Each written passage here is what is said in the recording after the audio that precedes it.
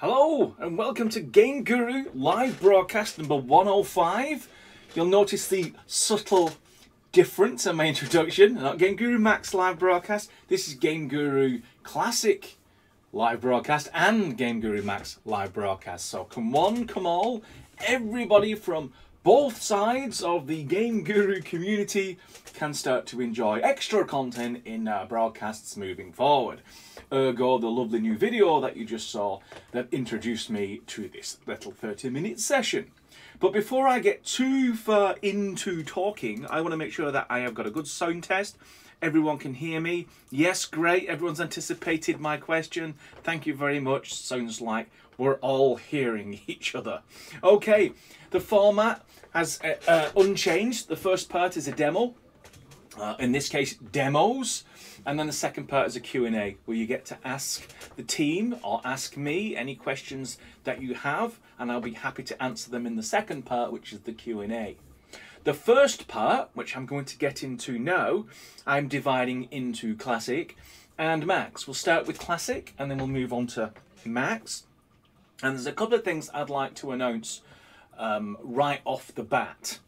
Anyone who's been looking at the GitHub, which is a source code repository, will notice that it's actually been updated. GameGuru Classic, it's been almost a 2-year hiatus, but now the latest version, the June Fixes update, its source code is now available on our GitHub. And I've got a website here, so I can just show you quickly that we've updated it. So it's all very recent now. We've updated the intro section. And if you were reading through it, some of you probably have already found this out. And the rest of you, you're finding out right now. Whilst we were at it, we've improved the source code so it's now 64-bit compilable. What does that mean? It means all the way up to now, GameGuru Classic has been a 32-bit application, which means that, amongst other things, system memory cap of about 3 gigabytes, but usable, probably 2.5 gigabytes.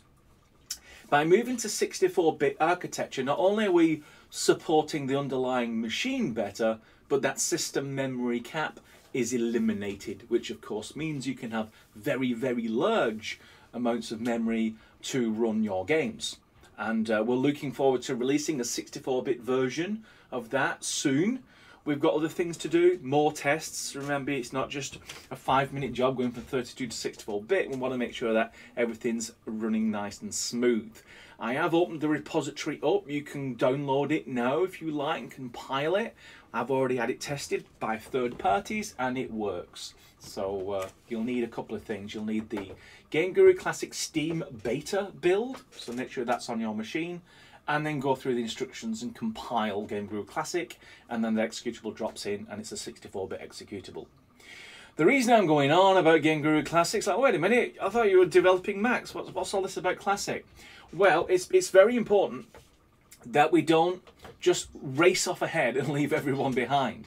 What we want to make sure is that anyone who's got a project on GameGuru Classic, so they've been making a game, some have been making a game for a year or 2 years, want to make sure that you can migrate over to Max at some point.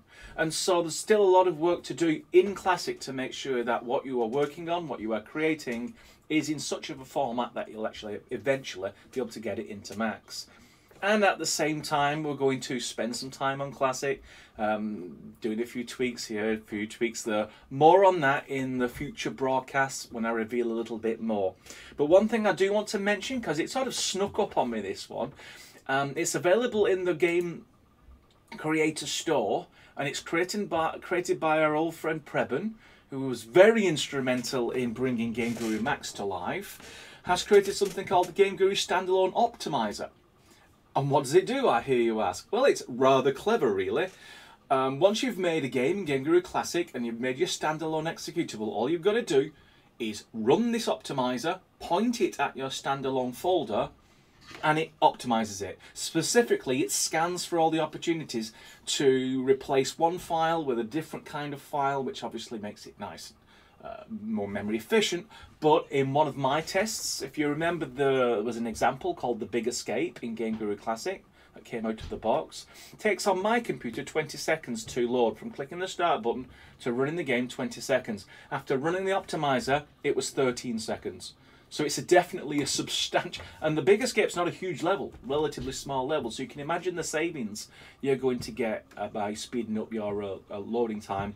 And I suspect it's much more memory efficient as well, although I've not run that diagnostic. So if you're interested in it, just go to the Game Creator store and type out standalone in the search box, and you'll find this here. It's from Plemsoft, which is Preben, and please do support it because I think it's a great idea. And I expect there'll be a few tweaks down the road as well if this tool is supported. So I just wanted to make mention of that. So without further ado, also just before I run on into Max, if you were asking questions, stick a question mark at the end. Answers will be provided during the demo from my team members, and I will answer any that can't be answered during the Q&A. Just wanted to mention that. Kind of so excited about Classic, kind of forgot to make mention of the question mark. Super important when you're scrolling through a live chat.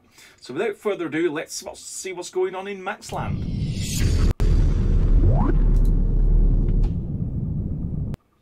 Okay, so this Friday, remember last Friday we had a bit of a holiday, so no update then, but this Friday, yes, we have an update for you. So in 2 days' time, what I'm demonstrating today, you'll be able to see some of this on Friday. And there's two things. There is a new demo in the hub called Operation Amazon. This was the third place winner of a recent Hype Map real world competition. And I've made a few tweaks, but what I want to do is just have a quick run through this game. Now, we've had some chats on Discord, etc. We're saying, Lee, will you stop just spending like hours and hours just playing through somebody else's demos? Why don't you show us more about the tool? Well, I do think it's at the moment, I still think it's a valuable thing. Let me just show you this intro, which I think is pretty cool.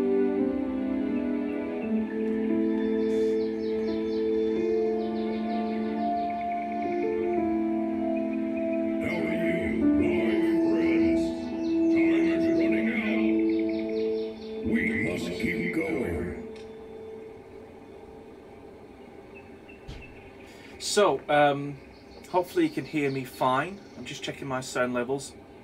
Yes, I think I'm okay. What I really liked about this, and you know, there's a sort of theme going with some of the other winners of the competition, that video intro, just setting the game up and the story. What I liked about this one is there was a really good attempt to transition from, and you see this in something like the Grand Canyon Adventure, is when the video ends, the player actually starts in exactly the same position as where the video ended. Now, it's our fault that the game engine doesn't create that transition super smooth. There's a little jiggling around going on, both the start transition at the end. But I think that's something that we can tweak on with the game engine, so you get really nice smooth transitions. So if you want to do a cutscene video and merge into the gameplay in the real-time rendering, I think that's a great ambition, and it's something that we're going to help you with. So I'm going to run through this demo quickly, as in the previous two demos. And you know, if there's a big uproar, Lee, please stop showing demos.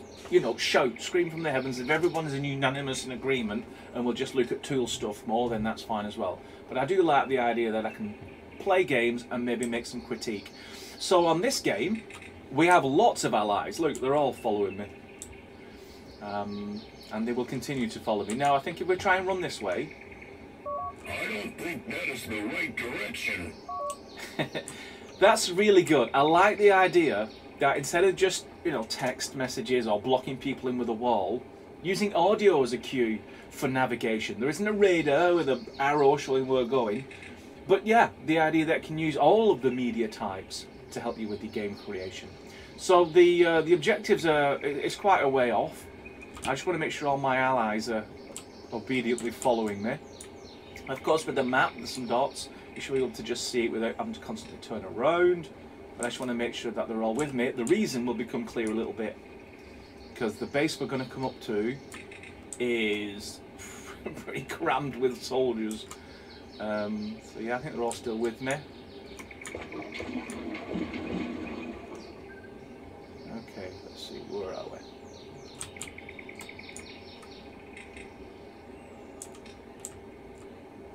There! Oh crap. Right. Checkpoint, very important. I had to add that one. You're not allowed here.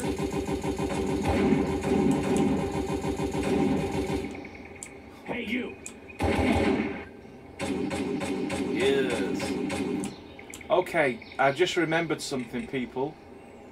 Why are you looking at me? Thing I forgot. Weapons. I ran out of the tent without my weapons. I don't know whether I should just run all the way back or just start the game again. In fact, you know what I'm going to do is run the game again. The reason is I may not actually find my way back. I've only played this level I think 2 or 3 times and made a few changes. Switching to my better weapon. Right guys, take 2. Bit embarrassing there. But as I say, spend most of my time coding, managing things, etc. And I've remembered, because I thought I'd give clue to self, head towards the sun. Head towards the setting sun. That's if I was adding more to this and iterating it, obviously it's not my level, but if I'd probably have some instruction like that, you know, head towards the setting sun, soldier, something like that. But that little green flashy thing, I added that because there was no checkpoint. There it is. And I kind of wanted a checkpoint. So all my guys are still with me. Cool. Where's my checkpoint? There you go. Very important to have a checkpoint because I don't want to keep running all the way from the tent all the way to here. So I added that. My bad. Oh my god. Now let's have a bit of a battle. Okay. Get that barrel first. Anyone there?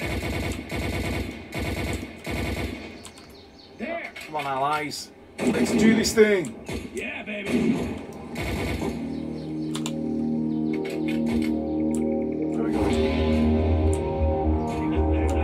Here.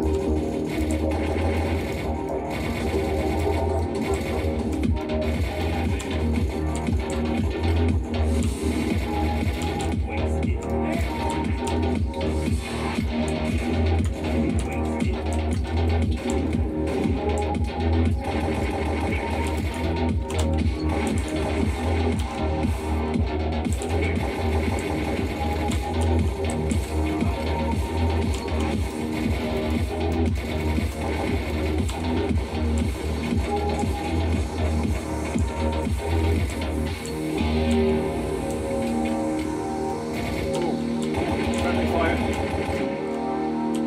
You're not allowed here. You.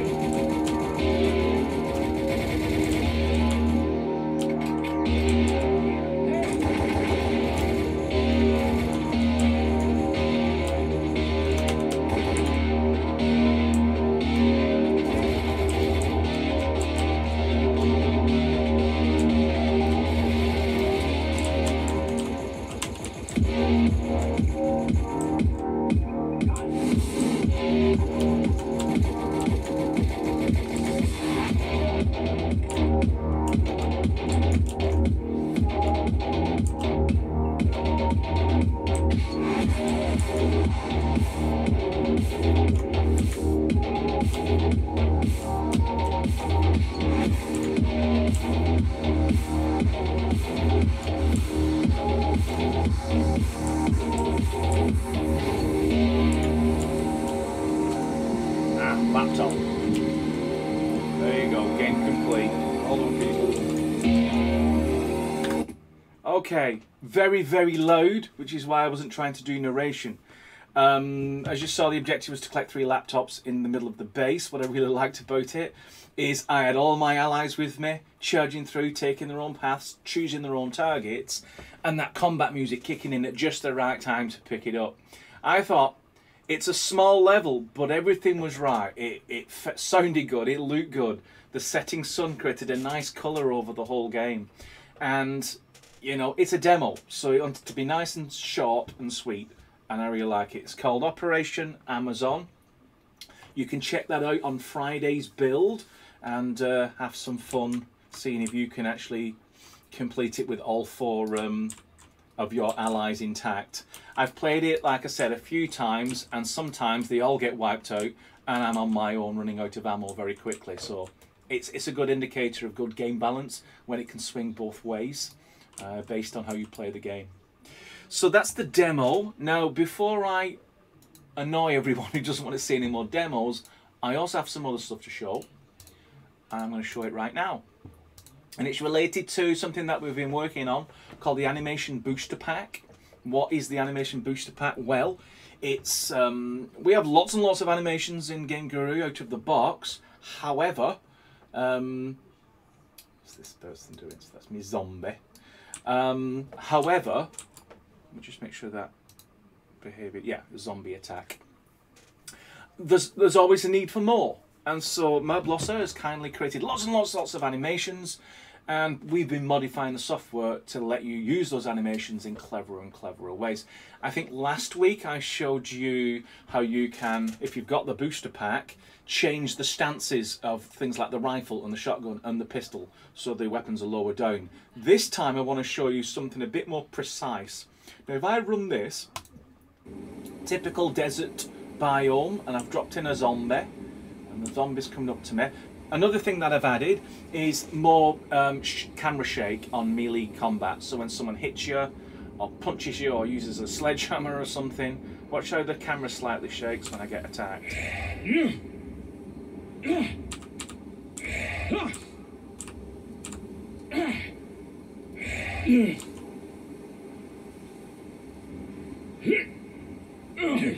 So there you go, you've got the hit, and then when you pull back having been brain eaten, you get a shake as well. But that ain't what I want to show you. What I want to show you is precision over animations. Now let me show you, this is more for advanced users, but I think it's super cool, and you get to see how many animations you get in the Animation Booster Pack. What I'm going to do is bring up the importer and choose any old zombie. So Granny Mouldy, perfectly good zombie. And if the animation tool in the model importer, you've already got all of these animations that come with characters. These are all built in. It's a female zombie with attacking and walking and dying and reacting and stuff like that. But what you can do now is you can go and find some additional animations. Find it in the booster section and look at all the things you can get now. You can have, these are just general activities, so applauding, bowing, kneeling, some rituals, stocking shelves, all the things that you might want your characters in your game to do. Things that when you're sitting down on a chair, just, I actually shared something on Discord where all the soldiers were acting like zombies and all the zombies were sitting at a table looking really fed up. And those animations existing there. You got different kinds of corpse poses if you want just scattering corpses everywhere. You got animations to control that. You got some ground activity. This is the one I want to show you, but I'll come back to that. And of course, different kinds of idols, hanging around, looking bored, warming your hands in fires, all this kind of stuff. Lots of talking, conversation animations. The list, it doth go on, and more melee attack styles. I'll show you a little bit what to do with those in the future. But for now, this is a really quick demonstration. So I'm going to pick 3 animations. We're going to pick the sleeping idol, so characters asleep. I also want a character that can get up, so that animation is getting up, and I also want one where the character is laying down, and I think we'll make this animation a bit faster. So, and if we're happy with that, then I'm just going to save it out. Sleep me, sleep time, something like that. And then export that. Now, if you ever use the model importer, this is pretty standard stuff. But here's the tricky part. Oh, not the tricky part, the part you kind of need to know. So this is the character, and it's a perfectly good character. You can drop it in. But as you may know, the model importer is not finely tuned for exporting characters. We have the character creator for that. But what you can do, having created that character, remember the zombie we had before, which had this zombie attack behavior?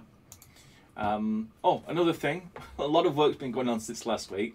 I can immediately set character attack to that zombie, and look, it immediately changes the pose to the pistol. If I go to rifle, instantly changes to the rifle pose, back to pistol. If I did melee attack, boom, gets ready for melee attack. And similarly, go back to zombie, then you got the more agitated zombie animation. Just another thing that helps you figure out that the behavior is now control of weapons, it's controlling animations. But this is good control, play animation. This is a really nice behavior. You'll get this on Friday as well. And if we read the description, which is how you determine what behaviours do instead of the pretty picture, when the player is within the range, it will play an action play stored in the object and then loop using an action loop animation. When further away, it will play the idle play and then loop animation using the default animations. It will also play sound if triggered. And so what you see here is at the bottom, animation set is just the regular female default animation for zombies. But remember that character that we just, our own character? Right. Well, if we go find it, and you'll find all writables in the writable area. So go into user bank, it should be, there you go, sleep time, and it's the DBO. Cool thing about animations and managing them, you can actually pull all the animations from an object. So this is just running through all the animations for the zombie right now. But here, this is where we get to play with it. So when we approach the zombie, I think we want them to stand up. Once they're stood up, it does zombie idle. When you walk away from the zombie, we want that zombie to lay down. And then once they finish that play of the laying down animation, then loop that. So if we run that, this is a really clever script because it knows I'm far away, so the zombie goes to sleep. If I get a bit close, within that range parameter that you saw, then it plays the get up animation and then it goes to zombie idle. And as I get further away again, does the sit down, oh sorry, the lie down animation and goes back to sleep. Now, I'll be the first to admit this isn't going to solve all your problems when it comes to game logic. It really is just an example, and if you want to, in fact, whilst we have time, because I'm going to make time, let me show you what that looked like. Play animation.lua. This is it. It's not a complicated script, and maybe I'll do some more YouTube videos on how to use the behavior editor. The reason I've not done it so far is I'm changing the interface for this. This is great for me and for anyone who really wants to get their hands dirty with visual scripting, but it's not the most user-friendly, and having used it for many months, I know there's a better way of doing it. I know all the important bits, where all the buttons need to be, what you need to see, how fast to create instructions, conditions and actions. So I have a much better interface in mind, but for now let me just show you what this play animation behavior looks like. Initially it just sets the target as the player, target the enemy, which of course is me, and then hands over to a state called handle animation. First thing it does, it plays the idle play. At the end of that animation, it loops, idle loop. When you're within range, it will play a sound effect, then it will play action play, and when that animation ends, it will continually loop action loop. When you are outside of the designated range, it will stop any sounds that may be playing and return to the beginning, rinse and repeat. Getting closer, one set of animations, get further away, another set of animations. And so not a very complicated script at all. If I were to change this to the character attack and run, look at this. Look how big it is. I'm backing away. It's still going, still going, still going, still going. It's still organised. I can still manage all this relatively quickly, but as I said, I think there is a better way to condense sort of the overview, at least, of all of this, and then being able to navigate quickly, to make changes very quickly, and create these logic blocks quicker as well. But that's just a little bit of a glimpse as to what may be happening in the near future. But for now, that's what I wanted to show you, the work on the extra animation capabilities to support the animation booster pack, which will be released shortly. Okay, so that is what I wanted to show today. I hope you like the look of all that. Without further ado, let's see what's going on in questions and answers land. Okay, I have my live chat off window. You can't see it, but I can. If Zach is around, which he is, he posts the first orange, which means I'm going to start answering from here onwards. These are the questions that did not find an answer, and now I'm happy to answer them for everyone to hear and to watch later on once it goes up on YouTube. So, will terrain painting blending be getting any enhancements in the near future? Classic currently has much better terrain blending than Max. Terrain blending is an art form, I admit that, but let me just show you the finesse you can do. So let's say you did a hill, like so, like that, and then you try to blend it, which is this command. Look, it wipes it out almost immediately. That isn't the only thing it can do. You can actually reduce the sculpt speed right down. And now you've got, I'm just going to write even more. And that way, it's much more forgiving. It doesn't wipe out immediately. Now, if you want more options in the blend, post it in the issues board as a feature request. And yeah, we can just add more controls, more properties. What is it specifically? Not some general vague idea. Specifically, what does it look like? How does it work? What are the ranges, etc., etc.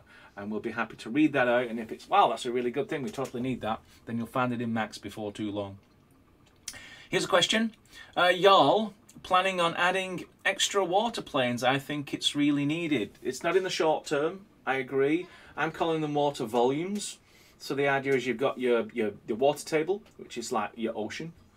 And then if you're up on a high mountain, you might want a lake that's really high up, but you also want the sea down below. A water volume will be a box or a 3D rectangle, and when you're inside it, you're underwater. You're in a body of water. And when you're above it, looking down, it actually intersects the terrain scenery, and you can see nice shiny water using the same shader as the water down below. So I have a very firm idea of what it needs to be, but no, it's not on the super short-term radar, but I do see it happening at some point. Here is a question, one from Zach, from before, I think. Will the 64-bit classic version be released on Steam, or do we have to compile it on our own version? I'll absolutely be releasing it on Steam. We need to do lots and lots of tests on it, because it is a wholesale replacement of a binary we've been using for 7 years. I want to make sure it's right. So don't worry, you don't have to worry about compiling repository source code. All you got to do is wait. Let us do all the testing and all the hard work, and then you'll get an update and a blog saying it's now 64-bit supported, and you can crack on and make even larger levels in GameGuru Classic. Should also solve a lot of stability issues. That was a result of running out of system memory as well. So it just sounds fancy saying 64-bit, but you're also getting nice stability as well. Question. Will VR have manual reloading of weapons? The pistol, will there be functionality to manually put the clip into the gun and pull back the slide to load it? I'm going to take a lot of inspiration from Half-Life Alyx. It was a really great experience. It wasn't a huge game, but what there was of it just felt really well thought out. The movement, the finding and using and operating of weapons. So, not necessarily plagiarism, but certainly being inspired based on the weapons that we've got and what we need them to do in VR. So I'll be as surprised as you, but I think, yeah, in those general terms, I would like, instead of it just point and shoot, that you do more with the weapon in virtual reality. But watch this space, it really hasn't been determined yet. Another question, will custom terrain assets such as trees, grass and textures be a feature? Custom terrain assets such as trees, grasses and be a feature. It's not on the short radar, but yeah, we absolutely need that. It's great that we can provide you with, you know, top quality assets in this area, and you've got enough to do multiple biomes, etc. But I know there are some really keen artists and creatives out there who just want their own trees, their own grasses, their own textures, their own terrains, etc. So absolutely hear you. And just for those who don't really know what we're talking about, if you look at this, see these textures? These are what we've provided. There isn't a button down here which says add our own texture. Similarly, and you'll see that, you know, we always move forward with the particle editor, which received some super bad press on Steam, by the way. We actually, because we add this, we worked on add new particle. So you can actually have custom content, custom particles added this way. And we just haven't got rounds to doing the adding your own terrain textures, and then adding your own grass types, and then adding your own tree types. But in terms of the interface, you'd see it as a add, and then you can import your own. The thing is, you know, you've got to prepare them yourself, and certainly for trees, there's certain rules that need to be followed. So we're going to create a guide to accompany that addition, and hopefully once it becomes established, you'll start to find that we'll provide out of the box stuff, but then you can find more trees, grasses and terrain textures on things like the Game Creator Store. So I'm looking forward to seeing that ecosystem expand too. Okay, another question from before. Can the camera shake be disabled if it's not needed? Good question, actually. That's a great idea. Super easy to do as well. Post it in the issues board, put it down as a feature request and assign it to me along the lines of, can we have a tick box in the play start marker? So there's a start marker. You've got things like player speed, swimming speed, health, invulnerability, health regeneration, weapons and ammo, multiplayers, weapon slot preferences. Down here is where we'll put the tick box. Heartbeat sound, screen blood, damage indicator, flashlight disabled, and underneath that, camera shake disabled. So great idea, well done. Okay, next, I'm looking for a question mark really, and I want to brutally scroll past anything that doesn't have a question mark in it, so I apologise. Here's a question, and then backed up with a question in square brackets. What's the restriction on making a demo game like Sounds, Assets, etc.? There's no real restriction. I suppose what you mean is, if you were to make a demo game that we then put into our hub, what are the restrictions? Well, use Operation Amazon as a good example. It was completed in about 8 to 10 minutes, and it used some very interesting ideas in terms of the visuals and the video intros and the sound cues. And did you notice that the character was a custom character with the balaclava on? Those last touches to bring something out that isn't demonstrated in the other demos. I think that's probably what we'll be looking for in the future. Demos that show something else rather than something that repeats what's already in the hub, because it's really just about showing people different things that you can do right now with GameGuru Max. So yeah, unique is good, but not like a 4-hour marathon game, because it's not really the purpose of the demos. It's really just a little tasters of different ideas. Here's a question from Tom. How do we disable the hard-coded 3000 AI distance limit? It is making it impossible to have long-distance snipers and also making AI look stationary when looking through sniper scope. Yeah, there is one way. Let me show you how to do that. So this character, even though they have character attack ranges somewhere, yeah, reload range, flank, combat time, hearing range, stuff like that. If you look into developer settings, which can be activated in the settings area, there is something called, here it is, always active. Set this, tick this one, and this character will be moving around, running its script, no matter how far away that character is. So that has had been in there since day one. But very well hidden, don't you think? Also, let us know if some of these, which are hidden away in developer settings, ought to be in the general section, in character settings. I've often thought that this one, is immobile. Where are you? There you go. Is immobile. I think that should be a general setting, because it's super useful if you want, say, a character just to stay put, not even move slightly. And objects to not like fly off and try and respond to its physics. You know, you can have an object that has physics but is immobile, will just lock it in place as a kinetic physics item. Anyway, I digress. Do let me know if you think something should be moved from settings into general. Okay, question next is from Dennis. Q for the chat. Is anyone in here able to run Max on a Radeon 6000 series card? I use Passmark, so go and tap your card name in Passmark and see what it comes out with. If you're something like 2000 or 8000? Anyway, tap out the GTX 970 for a base number. And if your number is higher than that, then you're good to go with GameGuru Max. If you're substantially lower, maybe the Radeon 6000 is substantially lower, then you're going to have problems running all of the demos at full speed. Okay, here's a question from 3Com. If custom terrain paint textures will come, does you will include alpha channel? Terrain painting alpha channel, why would you want that? I mean, as soon as you set it to semi-transparent, what's underneath the terrain? Well, actually, there's the skybox underneath the terrain, then we're not really ready to just reveal the sky. So do let us know if it's a feature request into the issues board why you would want semi-transparent terrain textures, because it effectively is just a height field. There is literally nothing underneath the terrain right now, and nor will there be, I suspect.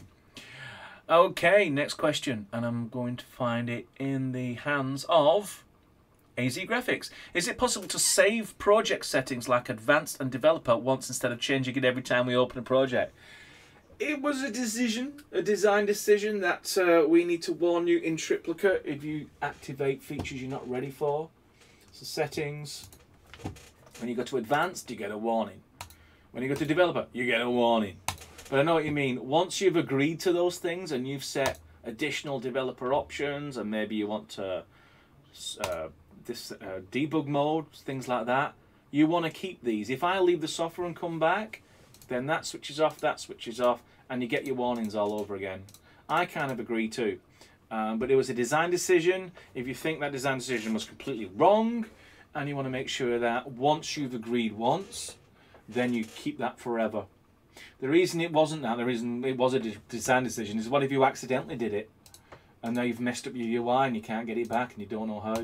So we kind of retracted it back because there are more standard users than there are advanced and developer mode users.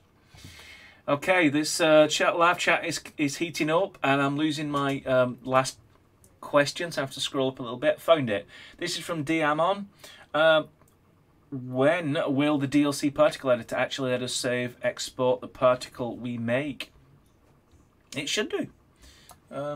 Yeah, super simple actually. Just go to particle editor and give yourself particle you might like. So that looks really good. It's very good in fact. Click this little disk icon, save, and then it's called Bounce It, export to GameGuru Max. We're finished with the particle editor. Add a particle element, go into particles, add new particle, users, Bounce It was the one we've got, and there you go. Lovely particles. So that's how you do it. If you're having problems and some button is missing, then it sounds like a bug, and we'll be able to help. So post it as an issue, as a bug, and I'll be happy to help. Morph Productions, can we adjust gravity? No. You can switch it on and off. Just get rid of some of these particles before we get to, and you can go as well. I'll pick a barrel, like so. If you go into general, there's something called affected by a gravity. You can switch that off. Run the game. And yeah, the rest of the world has gravity. I've got gravity. Our barrel, on the other hand, it doesn't have gravity. But I suppose the question is, can we set the strength of gravity? I think that's a good idea. We'll probably put it into environmental effects, because it sort of affects the whole world. And so there could be things like behaviours where the barrel can have its own gravity control, but there's such a thing as taking things too far. So maybe some clarity, post it as an issue if it's a feature request, or whether it's like you absolutely need to control the strength of gravity. But remember, when you change gravity, everything changes, and you can mess a lot of stuff up, like player jump height and hurt and stuff like that. Here's a question from Tapman. Bigger enemy need to hit you harder. Can we make the shake stronger? Yeah, we've got some different things, like if you get shot, it's more of a piercy thing, so the shake is much reduced. But a clubbering, bludgeoning, melee sort of thing, then the camera shake is higher. And the camera shake is proportional to actual damage received. Now, I suppose the request here, and again for the issues board, is can we have a modifier? So you can, for a particular influence to the player, modulate that shake, but then making it less or stronger as you see fit. When you do post the issue for that, where exactly would you like the control? What would you like in control? Is it a per character thing, or is it a general thing based on different kinds of damage the player may receive? The camera shake is really just about player damage, to represent that kind of injury. So where would you like to see that control if we were to add it? Just checking the clock, 43 minutes into the hour, but we started 3 minutes in, so that's 40 minutes. That's a good chunk of broadcast for this week. I'll answer 2 more questions, and I'm afraid I'm going to have to scoot off. The weather's a bit nicer today in terms of coolerness. It was pretty scorchy 2 days ago, but I still need my aircon back on very soon. So who gets the last 2 questions? Someone who hasn't asked me a question before, I think will prefer. I'm just going to scroll up because the questions are flowing in. Quite a lot, actually. It'd be a shame to stop answering questions, but I have to scroll back quite a lot now. Yeah. Have I lost my place completely, or am I looking at some completely different questions and answers? Okay. Yeah. I think I just scrolled too far. Apologise for the delay. Here we go. The question from someone who hasn't asked one yet. Synchro says, if you're gonna select always active, it does not work. Please post as issue in issues board. I didn't know it didn't work. It should absolutely work and give you infinite range for your character behaviors. Who gets a question? We're going to have to dig down a bit further now because everyone who's asking questions has already asked one, answered one. I should have asked one. Yes, asked one. Finally, Monkey Frog Studio asks, how does he misunderstand so many questions? I don't understand that question. Because I read the question and an answer pops into my head, and before I get to super analyze the answer, I just vocalize it. But yeah, let me know if the Q&A is not useful and all the answers that I provide are wrong, and maybe we can do something else with our weekly broadcast. Please let me know. And the last question is from... Oh no, that's not a question, that's some sarcastic reply, which I think is perfectly acceptable. Okay, keep scrolling, looking for a question mark. I'm almost at the end of the live chat, and I've just hit the bottom of the live chat, and there are no more question marks from people who haven't asked a question, so I'm going to scroll all the way back up to the last question that I did answer, which was related to shake strength. And I'm going to find the next question from people who have asked a question before, and it's from Morph Productions. Is there controller support? There isn't controller support, and I suppose what you're asking is game controllers like an Xbox or a PlayStation controller or a PC compatible game controller. There isn't any controller support for that. It's in the code, it's just not exposed in GameGuru Max right now. We will be looking at game controller support at the same time we're looking at VR controller, because there's an important need to map what the buttons and the joysticks and the analogs and the digitals and the triggers do in the game itself. And so you need a good key mapping solution, both for virtual VR controllers and just for regular game controllers. So we're going to tackle all that in one big bag. So when you see VR rear its head in the future broadcast, also expect to see game controller coming along for a ride. So keep an eye out for that.